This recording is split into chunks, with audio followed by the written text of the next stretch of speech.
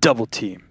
After image. Projecting oneself across space and time to make your opponents miss. When it's done in anime, it's the coolest thing ever. But apparently when you try to use that in Pokemon, everybody gets really upset. Like really upset. Oh, your run is now completely invalid because you used the double team move. You cheap sucker you. Here I thought I was being like Luke Skywalker in Star Wars, but no. Based on the comments that I got on my last videos where I used double team, I was told that any challenge that uses double team is completely invalid. The fact that this even exists proves that we should never use it. Amazing. Every word of what you just said was wrong. So today we are going to test double team and see how strong it really is by using a Bellsprout. And to do that, I did multiple tests. So in my very first test run, just to prove that the strategy I'm going to use is possible, I beat the entire game with a Bellsprout using only physical moves. It took me an hour and 50 minutes. So with that being done, now it's time to try Bellsprout with double team one time. I ran through the entire game. I finally got to the champion here at about 2 hours and 40 minutes. But we suffered a lucky hit from the cloister taking us out. It was a failed attempt, but we saw a few things. Double team did speed up certain parts of the run. Okay, well now let's go back with sleep powder and growth, and let's see if sleep tactics have any different results. I played through the entire game again, and this time at about 2 hours and 55 minutes, I was able to beat the game. So with that being done, we can now get into the run and see if double team or sleep tactics are more overpowered. So the way we're going to do that is we're going to run this challenge where we are going to use only Bellsprout. We're actually not going to have any wild Pokemon. One Bellsprout will use double team, the other Bellsprout will use growth and sleep powder. The double team Bellsprout will not use a fourth move. Let's see if this is possible, and let's see how close their times finally are. So, loading up the game, we are going to name our two characters, DT and Sleep. We're just using the exact same names, so this part shouldn't be resulting in a big time difference by putting in different characters. And then we're going to name our Bellsprouts according to their strategy. So, the double team Bellsprout will be called DT Sprout, and the Bellsprout that is using the sleep powder and growth strategy will be SG Sprout. Here we go. We have the two loaded up. We have our times pretty close to synced up at this point. So let's see which one is faster to get through the entire game. Here, starting off in the Professor Oak's Lab Rival 1 battle, we can see that this is pretty simple. We just use Vine Whip. It's the only attack that we have available at this point. That's fine because our Sleep Powder and Growth Bellsprout doesn't know Growth at this point. Here at about 2.5 minutes, we get the first run at Brock with the double team strategy. And we take him out. It's just easy one-hits on both of his Pokemon. Just coming up behind that is the Sleep Powder and Growth Bellsprout. Basically doing the same thing, but we're really looking at a difference of seconds here, guys. This section is pretty easy for both. Okay, so now we are moving on to Misty, and double team is getting there faster than any of the runs so far. In only 7 minutes, we've made it all the way to Misty, and here with a time of about 7 minutes and 20 seconds, we are going to be able to get through her. Like, that first one was a fail. That's fine. But one more attempt. It's just about luck and ranges. We just need to not take attacks from her. And here we go. We're getting her health down, and done and done. We have gotten through. But you can see that Sleep Powder Bellsprout is still struggling with Jesse and James. Here, Double Team Bellsprout is already making its way to the Rival 2, and this is not a perfectly consistent battle, especially because we can get knocked out by the Spearow at the beginning. But once we get the setup, we are able to get through this battle fairly easily just using Wrap. in order to take all of these Pokemon down. So with that being done, we are going to be able to move on to the rest of the game while Sleep Powder Bellsprout is still struggling against Jesse and James back in Mount Moon. So it's very close getting through, but here we go. We take out the Eevee and Double Team Bellsprout can move on. So it's a couple minutes later when finally Sleep Powder Bellsprout makes its way to Misty and gets a shot at her. Sleep is really good though for helping us set up because we can just put her to sleep while we use Vine Whip over and over and over again. Don't even use any growths here. And we get through on the first attempt. So at this point, there's starting to be a little bit of a gap, about 3 minutes between the two runs. But this is still anybody's race. So moving on to the next section, we have our Sleep Powder Bellsprout now fighting Rival 2. This actually goes much smoother than the Double Team Bellsprout because we just put Spearow to sleep and then we can wrap it down. And every Pokemon, we don't really have to worry quite as much as long as we can get sleep off on them. But it's still Double Team Bellsprout that has the advantage. Already, it's made its way down to Rival 3, and Double Team is making this fairly easy. We are all the way to the Sandshrew. We're just using Wrap in order to get through this fight. We are no longer really using Vine Whip. Vine Whip was only for Brock and Misty, and there we go. Double Team Bellsprout has gotten the Cut HM and is making its way to Lieutenant Surge. Shortly behind, we have the Sleep Powder Bellsprout, now fighting Rival 3, and it's making quick work of him too. There's not a whole lot of difficulty here, and we did use Vine Whip, but we didn't set up any growths, so it's in the rules of the strategy. We can use Vine Whip, but we can't use growth together with it, because that would give too much of an advantage to having growth. But here, at about the time that we're leaving the SSN, Double Team Bellsprout is already fighting Lieutenant Surge and takes him down with Wrap. So there we go, and we've also learned Acid, a new attacking move that we can use. It takes a couple more minutes for the Sleep Powder Bellsprout to finally get a run where it can beat Lieutenant Surge. The problem was that when we don't get Sleep to connect, or when it wakes up and it uses a move like Mega Kick on us because it outspeeds, we can get knocked out in one shot there. So the fact that Double Team was preventing us from getting hit by those kind of low accuracy moves made Double Team much, much faster there. So at this point, we have opened up a gap of about 3 minutes between the two runs. And we have to see, can Sleep Powder catch up? Because Double Team is just kind of running through Rock Tunnel, even here against the Self-Destruct Hiker. Double Team makes it super easy because they can't hit us with Self-Destruct. So the Double Team Bellsprout is now already all the way to Rival 4, and it's making quick work of him because all of his team takes multiple turns to knock us out. So by setting up Double Team, we're really just making ourselves super survivable here. They can't knock us out quickly enough. So we can see that at the time that Sleep Powder Bellsprout makes its way to the Self-Destruct Hiker, the Double Team Bellsprout is already making its way to Erica. And that's a huge gap that's starting to open up because with Sleep Powder, it doesn't help us dodge the Self-Destruct. So we actually have to get them to stay asleep and get them in Wrap and keep them there long enough to win the fight. We finally get through at about 25, almost 26 minutes. Here at about the same time, we are fighting Erica with the Double Team Bellsprout, and this fight goes incredibly easy because her team really can't do that much to us, and Acid is neutrally effective against Weepinbell and Gloom.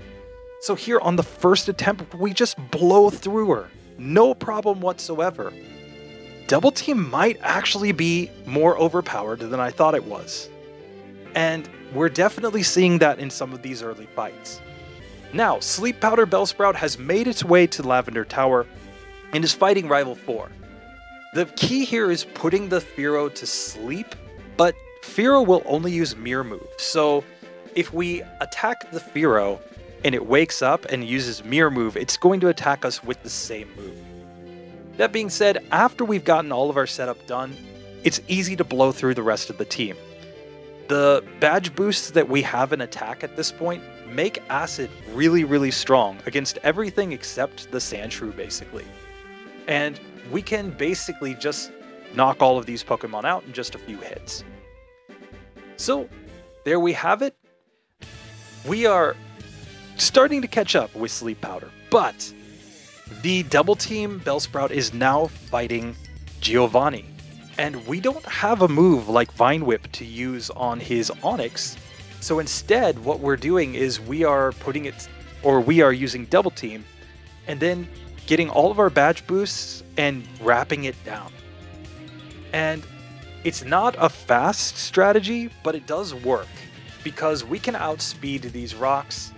And Acid is really good because Acid has a chance to lower defense, meaning that each successive hit gets stronger and stronger whenever their defense is lowered.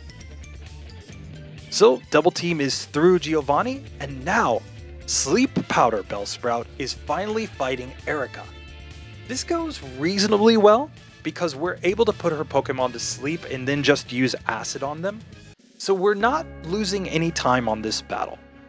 We get through this fight fairly easily on the first attempt because as long as they're asleep, they can't do anything back to us. So here we have beaten Erica with both of these, but we can see that the gap is growing.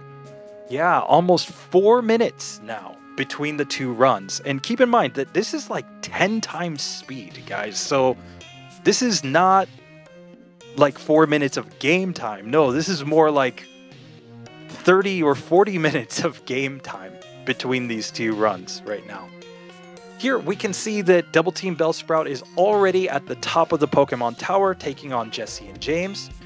And it's doing just fine here because it doesn't take a whole lot of hits from them. It did get paralyzed by Glare, but that's just fine. Here at the time that Sleep Powder Bellsprout is fighting Giovanni in the Rocket Game Corner, Double Team Bellsprout is already starting to make its way to Rival 5. That is just insane.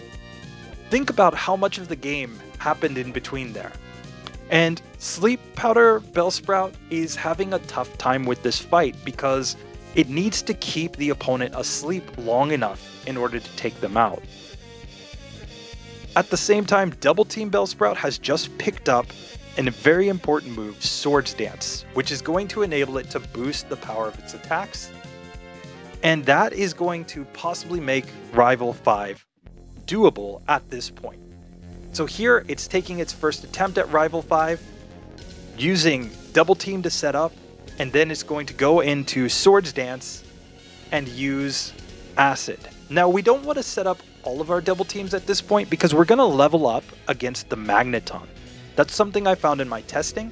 So instead we want to set up just a few of the Double Teams there on the Sandslash, and then save the rest of our badge boosts for after we get to Magneton.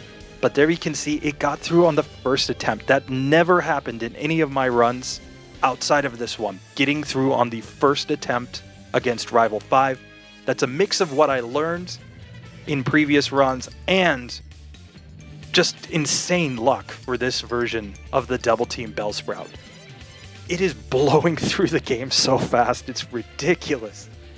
Here, we take down Team Rocket, Jesse, and James, and make our way to Giovanni just as Sleep Powder and Growth Bellsprout is fighting the Marowak over in the Lavender Tower. Here, against Giovanni, the strategy is just to set up our double teams, set up our Swords Dances, and here we just need to start using Acid to take down his Pokemon. It's not super effective against the Rhyhorn or the Nidoqueen, but with all the stat boosts that we have, it really only takes a few hits, and we are through. Silphco is done for double team Bellsprout. Here we can see that at the same time that Sleep Powder and Growth Bellsprout is finishing the Lavender Tower, fighting Jesse and James, double team Bellsprout is already taking on Sabrina. And this is not a terribly difficult fight because we can dodge everything. And with all the sword stances, we can just basically 1 or 2 shot all of these Pokemon. It's just a matter of our accuracy being lowered, that if we take a lucky Psychic, we could get knocked out, but no. So Sleep Powder Bellsprout is struggling way behind as double team Bellsprout is fighting yet another gym leader, Koga. We're 41 minutes into this race here, and the difference in actual time between these two is probably close to 15 minutes at this point. It's getting a little ridiculous. Double team Bellsprout managed to beat Koga on the first attempt. Again, that never happened, and we'll see the times for the Sleep Powder and Growth Bellsprout later, but these are my best times to this point in the game of all of my runs, period, with this double team Bellsprout. It's outperforming the previous double team run, it's outperforming everything. It's already here at 45 minutes fighting Blaine. And this one goes super, super easy. We get all the luck, we don't take any hits, and we just blow through him. So we're to Giovanni at the same time that Sleep Powder Bellsprout is fighting against Koga. This is ridiculous. Now, it takes a few attempts for both of these Bellsprouts because these are really tough battles. Koga uses psychic moves here, and we don't have strong moves against Giovanni because of the strategy that we're using. So which one is going to finish their gym battle first? Well, here double team is getting pretty close to taking down Nidoqueen, and next Nidoking comes out, and it's taking it down. It's on very low health, but if it just gets the luck to not get hit here by the Rhyhorn, by the Rhydon. We've saved all of our extra double teams till this point because we level up just before Rhydon. And there we go. We were able to get through. So that is done and done. And we are on to Rival 6 with the double team Bellsprout. The Sleep Powder and Growth Bellsprout is still struggling at Koga. So here we go. We are making our way through Rival 6. And again, we have saved some double teams until we get to the Magneton. That's because we will level up at Magneton every time. So here, just as it looks like maybe Sleep Powder and Growth Bellsprout is getting a good run against Koga, yep, it's already to the Venomoth, and there it goes. It's taken Koga down. But at the same exact time, double team Bellsprout is fighting against Rival 6. Will this battle be hard enough that it will let the Sleep Powder and Growth Bellsprout catch up? We're just gonna have to see. Here, the double team Bellsprout has successfully gotten back to Cloyster. It takes Cloyster down. Now it just needs to get set up here on the Magneton. No, it gets taken out. So one more time, let's see if it can get through Rival 6. It's making its way through Sandslash. That's good. And it's taking down the Execute. That's super easy. We take out Cloyster. Okay, now we need to get the luck to get through Magneton. Okay, we got it. Now we're setting up double teams here on Kadabra, and we take it down, and one hit takes out the Flareon. That is it. Double team Bellsprout has already made it to Victory Road in less than 1 hour. That's the fastest time I've ever posted on this section of the game. Just as this is happening, it's in Victory Road, moving around boulders. Sleep Powder and Growth Bellsprout is finally fighting Rival 5. It's slowly whittling him down, but it's got so much game to make up from here. We've made it to Cloyster, we've put it to sleep, and now we're spamming some of our growths. Okay, Acid is going to take that one down. Here, we've put to sleep the Magneton. We take it out, we take out Kadabra, or we get taken out by Kadabra. Oh no. So one more attempt. Here we are. We are setting up on the Sandslash. So we put it to sleep. We set up our Swords Dances. We set up some of our growths. Here we've put to sleep the Cloyster, and we take it down little by little. If we can just keep it asleep, there we go. Now we one-shot the Magneton, one-shot the Kadabra, and here we have to put to sleep and take out the Flareon.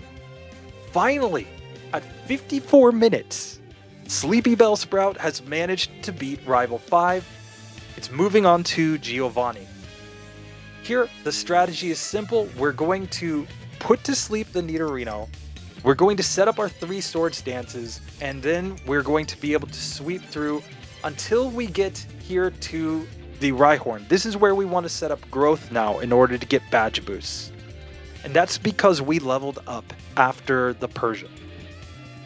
So here we go, we're slowly taking it down, and we put the Nidoqueen to sleep, and we get the luck. Here we go. All right, finally it's through, but we can see that Double Team Bellsprout has already made it to Bruno. No, it's already made it to Agatha at this point, as Sleepy Bellsprout is starting to fight against Sabrina. Now, it's important to note, we are not saving between Elite Four members here. So, our Sleepy Bellsprout does have a chance to catch up. It's not a great chance, but it does have a chance.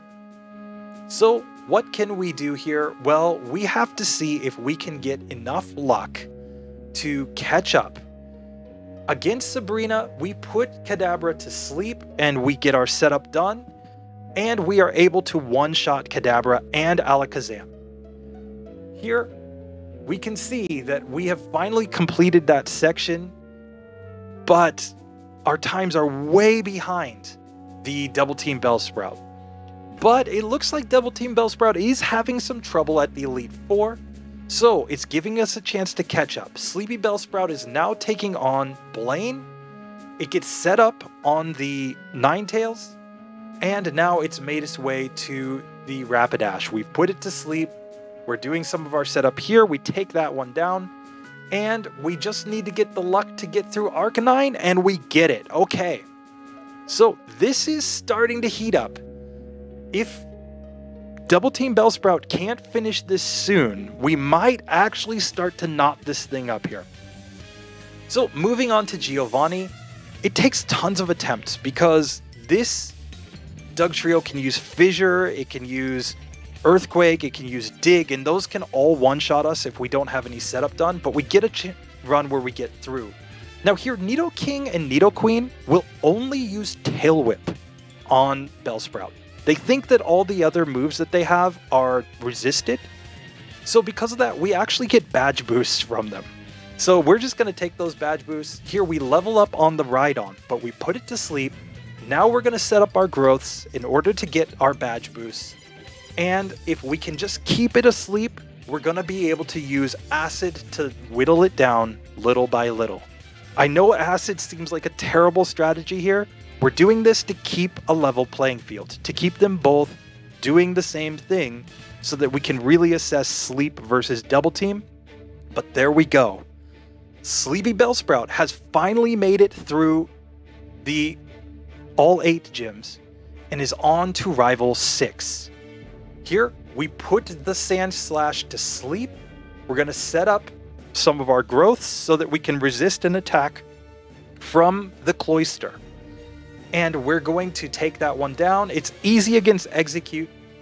And now we need to put Cloyster to sleep and take it out. There we go.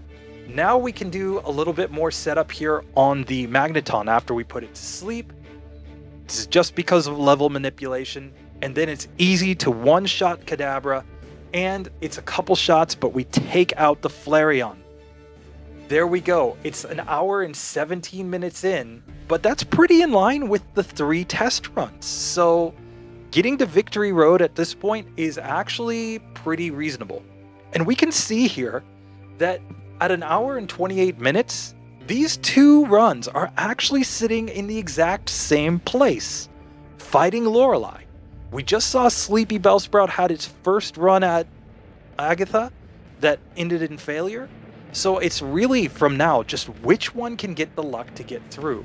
We're using the same strategy, the same levels, the same moves, with the only exception being Double Team versus Sleep and Growth. That 4th move on the Double Team Bellsprout, Stun Spore, is never used. We do not use that in any of these battles, okay? So here we can see that Sleepy Bellsprout just beat Lorelei. And it's going to now be able to heal up and move on to Bruno. And this might be the upset incoming. Both of these have to finish the Elite Four one after the other with no saving in between. If they fail, they have to go back to Lorelei.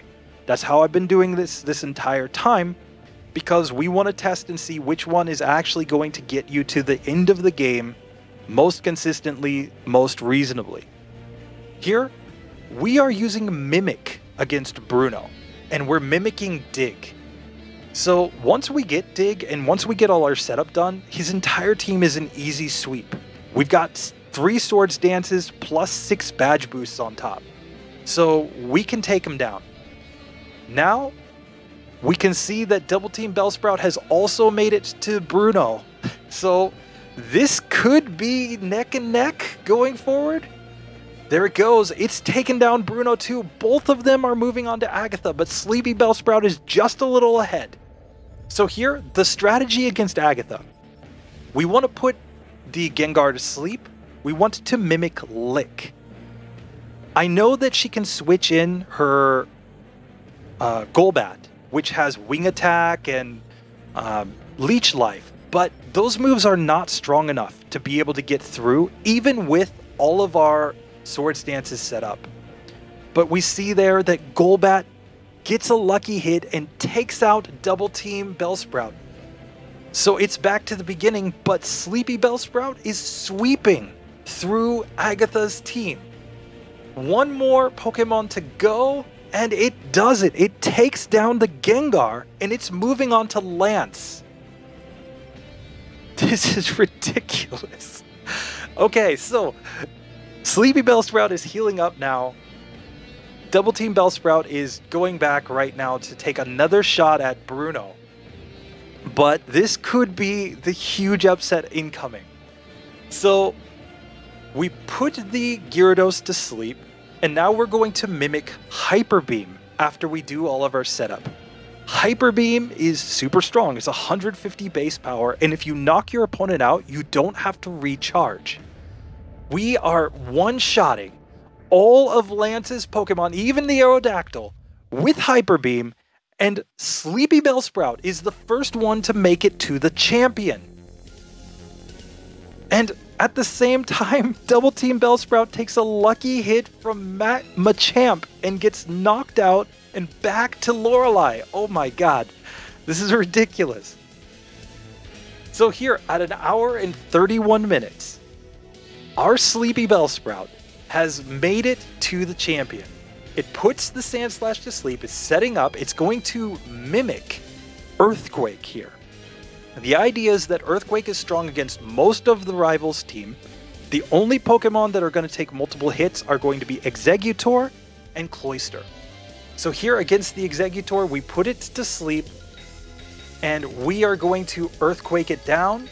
We use Earthquake on Magneton. We put Cloyster to sleep. It's a lucky one-shot there, and then we take out Flareon. Sleepy Bellsprout has finished at 1 hour and 32 minutes. It has made it through the entire game. That is the fastest time in all of my test runs by far. Even faster than the first test run where we were saving between Elite Four members.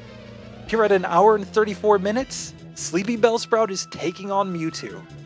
And All it needs to do is win this fight, and that will be the end of the challenge. It puts it to sleep. We're using growth.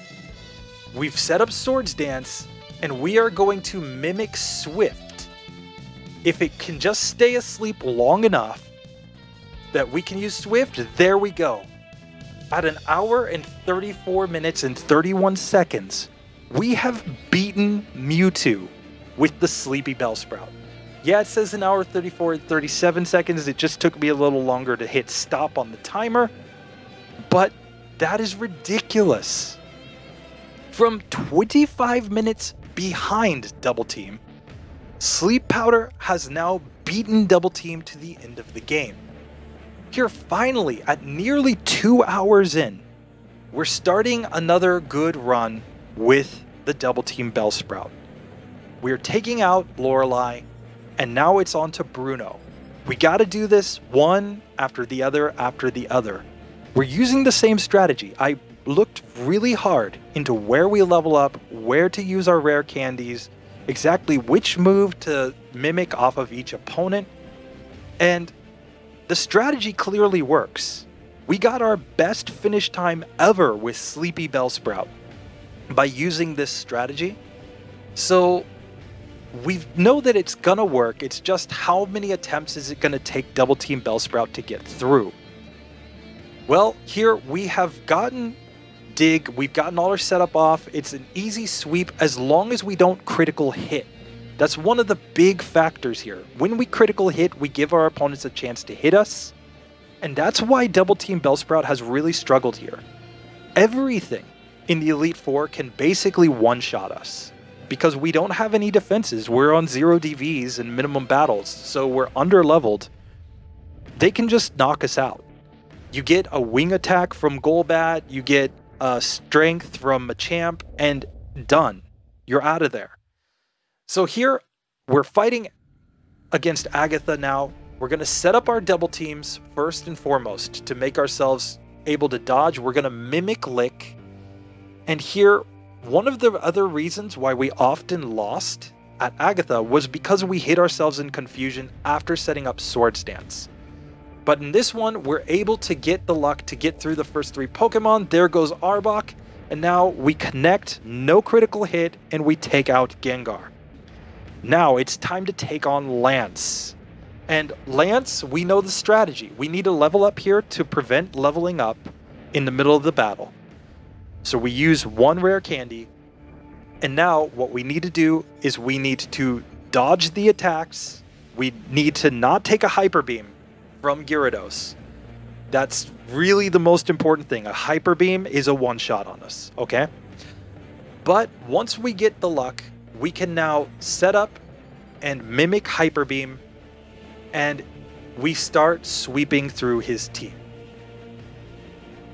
So here, we have finally gotten Double Team Bellsprout to the champion at 2 hours into the run. Our Sleepy Bellsprout has already been done for 25 minutes, just for reference. So here, we're going to use the same strategy. We're going to set up on the Sand Slash because it will only use Poison Sting, which is the weakest possible move at this point in the game. 15 base power, and it's only neutrally effective, and we can't be poisoned. So we're going to set up our double teams and Swords Dances here. We're going to set up Swords Dance first, and then double team on top of that to further boost our attack with badge boosts. Then we can start one-shot sweeping through the opponents. It's 2-shot here on Exeggutor, 1-shot on Magneton. It's going to take 1-shot there on the Cloyster and 1-shot on Flareon. Done and done. Finally, at 2 hours and 1 minute, we have finished the champion. Now, it's time to take on Mewtwo, and Mewtwo is much, much harder here because it uses Swift. So even as we're trying to set up our double teams and set up our boosting moves with Swords Dance, it's just hitting us and taking us out. The other issue is that we can't put it to sleep, which means that it can use Recover and just heal the damage that we do to it each time. We finally get a lucky run where we don't take any hits, and we're able to get through the Mewtwo 2 hours and 12 minutes into the run. So, how did these two runs do? Well, in the end, Sleep Powder and Growth was so much stronger than Double Team. It was kind of ridiculous, to be honest. Like, think about that. Double Team is supposedly this incredibly broken move, and it was for certain parts of the run. For example, it did really well when our opponents took multiple turns to knock us out. It did really well in spots where we had an easy setup Pokemon. Sandslash just using Poison Sting, for example. But this strategy completely fails at the end of the game. Why does it fail? Well, because basically we need one of four things to happen for Double Team to be effective. Either the opponents can't knock us out easily, they can't one-hit KO us, they use non-damaging moves, which lets us set up, we can outspeed them and hit them hard after we set up Double Team, or we need our opponents to be on a timer, using something like Toxic, Leech Seed, Burns, something that saps their health away every single turn. Double Team is really bad when we have lower levels and can be one-hit KO'd. It's really bad when our opponents only use attacking moves. It's really terrible when our opponents carry Swift. Swift is 60 base power, so 2 Swifts is like taking a Mega Kick. Think about that. Finally, if we don't have any good opportunities to set up, we just get knocked out way too often. Even with 6 Double Teams, it's a 25% chance to get knocked out. So, in the end, was Double Team so overpowered? Not really. We found that Sleep Powder was the much stronger play, and in the end, it was the champion. So I hope you enjoyed today's episode. We'll be back maybe with more tests like this, but for now, you can check out this video over here where I took a Mewtwo and I fought every single major battle with a different move. Check that out right over here, and I will see you in the next one. Later.